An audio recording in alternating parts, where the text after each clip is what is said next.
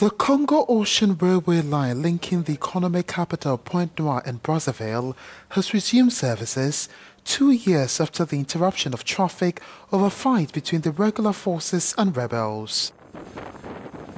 2 locomotives pulling tanks of petroleum products entered Brazzaville station on Wednesday, marking the 58th anniversary of the Republic. It was very hard. This recovery for us can only be a sign to rejoice, especially as we spent 2 years of unemployment. It's